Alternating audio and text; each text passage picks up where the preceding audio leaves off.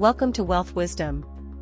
If you have ambitions to achieve financial success, please leave yes in the comment, and we are here to help you obtain insight and build wealth. The book we are going to share today is Edison by Edmund Morris. When Thomas Edison was born in 1847, the world was a different place. There was no electric light, no recorded music, no moving pictures, no high-speed vehicles. Life was dictated by the rhythms of the natural world: get up at sunrise, go to bed at sunset, walk to school, ride a carriage to work. By the time Edison died in 1931, everything had changed. Buildings shone brilliantly throughout the night, illuminated by dazzling incandescent light bulbs. People danced to jazz and big band music, recorded forever on vinyl discs, and played loudly from whirling phonograph machines. Viewers around the globe flocked to movie palaces, staring up in awe at the silver screen. The world had been electrified, all thanks to inventions by Thomas Edison. Who was this relentlessly creative man, an inventor so prolific he averaged one patent every 10 days of his adult life? What drove Edison to create the light bulb, the phonograph, the power grid, the motion picture camera, the X-ray? How did Edison do it? How did he keep churning out invention after invention? Few people have changed history quite like Thomas Alva Edison. So sit back, dim the light bulbs, and enjoy the story of Edison, inventor of the modern world. Before we continue, if you are interested in this topic, please consider subscribing and give us a thumb up. Let's continue. Chapter 1. Thomas Alva Edison was born in 1847 in the small town of Milan, Ohio, the youngest of 7 children. His father, Samuel, was a lumber trader. When Thomas Alva was only 7 years old, Samuel relocated the family to Port Huron, Michigan, chasing business opportunities that came with the explosive growth of railroads across the United States. Not everyone expected great things from young Al, as he was affectionately called. In fact, all the school teachers in Port Huron told his parents he might be addled. He was incapable of paying attention in class. He'd rather live in his own world, inside his head. Al's parents grew worried about him. One day, they came home to discover he had burned down the family barn. Why, they demanded, angry and distraught. Just to see what it would do, Alva answered. Entranced, he'd sat alone in front of the burning barn, watching the fire consume the wood. By second grade, his parents decided to pull him out of school. It just didn't seem to be working. Alva's mother, Nancy, a former schoolteacher, would oversee his education from here on out. At home, reading books with his mom, Alva received the mental stimulation he needed to thrive. In later years, he would tell reporters, "My mother was the making of me." Together, they read every book they could get their hands on. Robert Burton, Edward Gibbon, David Hume. But the book that especially caught young Alva's attention was a textbook called Natural Philosophy, by Richard Green Parker. Parker's book gave an overview of all the different fields of science that were known in the 1850s: electricity, electromagnetism, chemistry, mechanics, and optics. It was almost like a preview of the fields Alva would go on to revolutionize. Thumbing through the pages, Alva fantasized about the experiments he might one day perform. Only he wanted to get started now. Hoping to avoid another barn-burning incident, Alva's parents decided to let him take over their downstairs basement and turn it into a personal laboratory. Using Parker's book as his guide, Alva began building small devices and ordering bottles of chemicals, conducting his first experiments. Within a year or two, he had a collection of 200 compounds, all labeled poison, to keep neighboring kids away. Alva spent every spare minute in the basement, tinkering and mixing. By age 11, he'd managed to set up a telegraph system between his house and a friend's. Using copper wire, nails, and some brass keys, Alva could tap out messages in Morse code to his friend Joseph, 1.5 miles away. Edison was already on his way to becoming an inventor. Around this time, for reasons that remain unclear, Alva stopped being able to hear ambient noise. One ear had gone permanently deaf, and the other could only hear with difficulty. This hearing impairment would grow worse and worse as Edison aged. The chug of the train, the blast of shipping horns, the hum of insects under the stars, all these things were lost to Edison. "I haven't heard a bird sing since I was 12 years old," he wrote later in life. But Edison never seemed to worry about his loss of hearing. In fact, he insisted it made him a better inventor. Being nearly deaf set him free from distraction, he claimed. During his adult life, it was typical for Edison to put in 18-hour days at the laboratory. While working furiously to develop his light bulb, Edison sometimes labored 100 hours straight without stopping to sleep. Cocooned in a world of his own, free from distraction and ambient noise, Edison could tune into the wavelength of his own dazzling mind. Chapter 2. It's 1860 and Thomas Alva Edison is piloting a train from Port Huron to Detroit. He's only 13 years old, yet somehow he has convinced the train engineer to let him drive the engine all by himself. At least that's how Edison would tell the story later in life.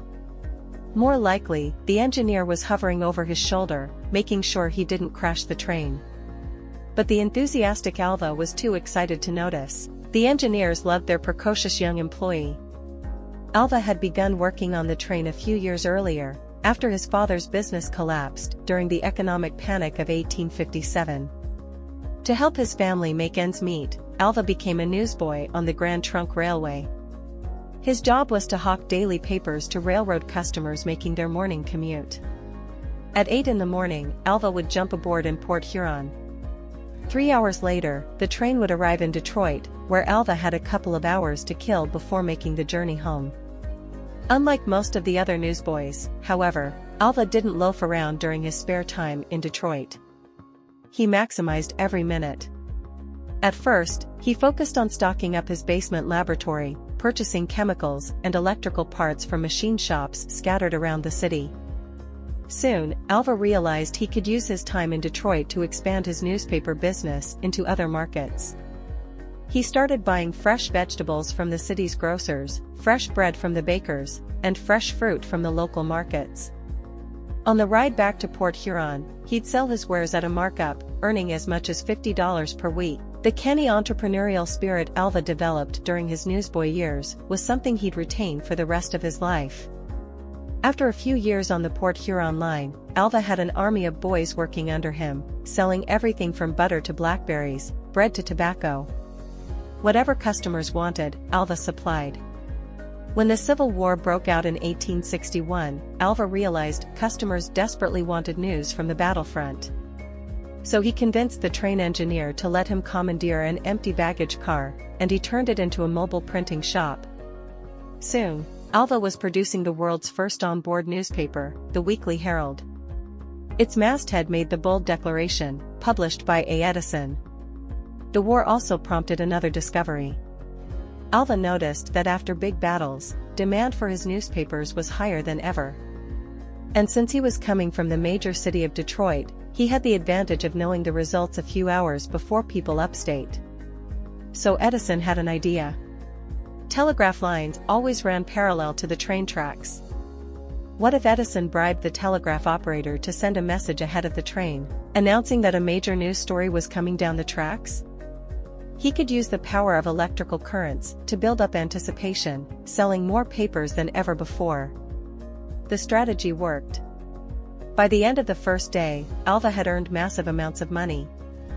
More importantly, he discovered what he wanted to do with his life, at least for the time being. He wanted to devote his energy to the telegraph.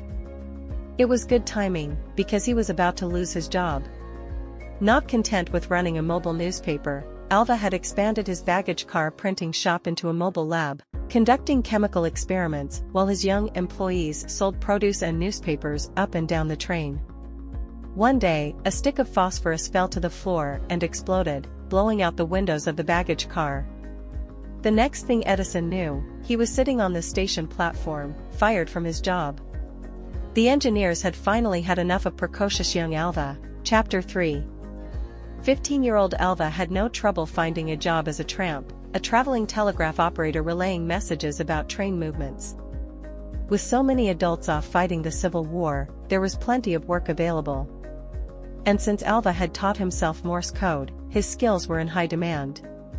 Like other tramps, Edison moved up and down the train tracks, living for short stints in cities such as Louisville, Nashville, and Cincinnati. He built a reputation as one of the fastest operators in the country. Messages came down the wire at 40 words per second, and Edison could translate them flawlessly, for hours at a time, as if he were in a trance. He was soon hired by Western Union, America's top telegraph service. Meanwhile, he was keeping detailed notebooks, full of inventions, for improving the country's telegraph circuits. In 1868, Edison was summoned to one of the main branches of Western Union, located in Boston, Massachusetts. Here, working the telegraph wires at night, he launched his inventing career. His first patent was for an electric vote recorder. This was a brilliant idea. Legislators could press a button and their vote would be displayed on a central indicator, but there wasn't much of a market for it. Legislators employed the hemming and hawing between votes as an opportunity to lobby each other. Edison hadn't thought about the commercial viability of his idea. He vowed to never make that mistake again. Soon, he quit his job at Western Union and resolved to become a full-time inventor. His first focus was on developing the stock tickers that displayed a company's latest stock prices. Edison's improvements allowed the tickers to be synchronized. Since Wall Street was the center of the stock market, Edison moved to New York City to sell his patents. In New York, Edison's ideas quickly drew attention, and a circle of investors encouraged him to create his own lab. His career as an inventor was about to explode. It's Christmas Day 1871, and Thomas Edison is on his honeymoon. He's 24 years old. A few months earlier, he'd fallen for an enchanting young woman named Mary Sitwell. After begging her father for permission to marry, the newlyweds have traveled to Niagara Falls to celebrate. But Edison is preoccupied. He can barely enjoy himself. His mind is whirling with inventions, and after only a few days, he insists on returning to their home outside New York. This won't be the last time Edison's personal life takes a backseat to his career. But what a career he's having! In the year following his marriage to Mary, Edison applied for a mind-boggling 39 new patents. Invention after invention poured from his brain, all of them brilliant improvements on telegraph technology, the automatic telegraph printer, which could process 1,000 words a minute. The duplex system. The diplex system. The quadruplex system. The innovations kept coming. In 1876, on the cusp of 30 years old, Edison was successful enough to create his own research facility. In Menlo Park, New Jersey, Edison bought 30 acres of land and built a cluster of small laboratories where he could test out new inventions. He built a glass-blowing lab, a carpenter's shop, a blacksmith shop, and more. This was a radical idea, the world's first research and development facility, and radical things were about to emerge from Menlo Park. Edison had been intrigued by Alexander Graham Bell's recent invention of the telephone, and he was keen on improving the diaphragm and transmitter mechanisms that made the telephone work. He also hoped to use the diaphragm technology to generate his own inventions. In a blizzard of activity, he tested out various innovations. For weeks on end, Edison hardly slept. He put in 20-hour days at the lab, trying to improve Bell's creation. By this point, Mary was accustomed to rarely seeing her husband when he was on an inventing blitz, but this was a new low. One day she entered a spare bedroom and saw Edison passed out on a bed, covered head to toe in soot. He was so dirty she mistook him for a chimney sweep. Then one day, experimenting with the diaphragm, Edison had an idea. It was unconnected to Bell's telephone, but it harnessed the same powers of the human voice he'd been experimenting with. In a flash of insight, Edison drew a sketch and handed it to one of his assistants. "Make this," he said. The assistant went and manufactured the strange device Edison had drawn up, a cylinder wrapped in foil, with a handle on one end and a horn sticking out from the middle. Attached to the horn was a diaphragm with a needle at the end. Everyone gathered round to watch as Edison tested the strange device. "Mary had a little lamb," he shouted into the horn while cranking the handle. The needle carved a groove into the spinning cylinder, covered in foil. Then Edison cranked the handle in reverse and played the needle back through the groove. "Mary had a little lamb," the foil repeated in a crackling tone. Everyone's jaws hit the floor. Edison had just recorded his own voice on the strip of foil. He had created the world's first phonograph. Chapter 4. From today's perspective, it's hard to imagine how radical an invention the phonograph was. For the first time in human history, you could say something into a speaker and play it back. You could save your voice for years, decades, even centuries. Naturally, Edison's invention caused a huge stir. Demonstrations of the device raced across the world, from San Francisco to London. Edison was given a new nickname, the Wizard of Menlo Park, and his laboratory was soon overflowing with newspapermen and sightseers. For the rest of his life, crowds of journalists would track his every move. But Edison had no intention of stopping there. He quickly patented a carbon microphone that made Bell's telephone a far more effective device, and would remain a key part of phones into the 1980s. He also secured patents for his phonograph and improvements related to it. More significantly, he invented a device for measuring infrared radiation, and decided to travel west to Wyoming with a team of scientists to test it out on a rare solar eclipse. The tests didn't go very well. Edison experienced technical difficulties and couldn't get the device fixed on the sun in time. But it was in Wyoming, staring into the totality of the solar eclipse in the year 1878, that Edison decided to focus his attention on light. It was a decision that would change history even more than the phonograph. Within 24 hours of returning home from Wyoming, Edison had sketched the broad outlines of a new invention. In fact, it was more than a single invention. It was a whole system for electric light, as he called it. Other people had manufactured light bulbs before. The problem, however, was that they burned out very fast and required huge amounts of power to stay lit. Edison thought he could revolutionize this process. He believed that one central dynamo, what we now call a generator, could subdivide its power into tens of thousands of lights, so long as the lights were designed the right way. He was so confident about his new idea that he summoned one of the reporters who was covering his every move. "With the process I have just discovered," he told the journalist, "I can light the entire lower part of New York City, using a 500 horsepower engine." He described in detail how such a system might work. The same wire that brings the light will also bring power and heat. You can run an elevator, a sewing machine, or any other mechanical contrivance that requires a motor. This was a shockingly grand vision. A system of electricity, powering every household in the world. When Edison's announcement was published, gas prices around the world plummeted. Who needed gas lamps anymore? Excited financiers competed to throw money at him. J.P. Morgan and Western Union won out, and helped Edison form the Edison Electric Light Company, which would later become General Electric. In the meantime, the world waited breathlessly for Edison to deliver on his grand idea. There was just one problem: Edison hadn't actually invented any new devices yet. His light bulb didn't work. 4 months later, many had grown skeptical. Some newspapers were already announcing that Edison was a fraud. But the Wizard of Menlo Park was hard at work, deep in another of his maniacal inventive drives. Staying up all hours of the night, laboring hundreds of hours straight, Edison and his team tried variation after variation of the light bulb. Nothing seemed to work. The problem was simple: Edison's plans had called for incandescing a titanium filament inside a vacuum-sealed glass bulb. But the titanium wouldn't stay lit. No matter how they designed the bulb, it would glow for a few seconds, then burn out. Finally, Edison decided to try something different.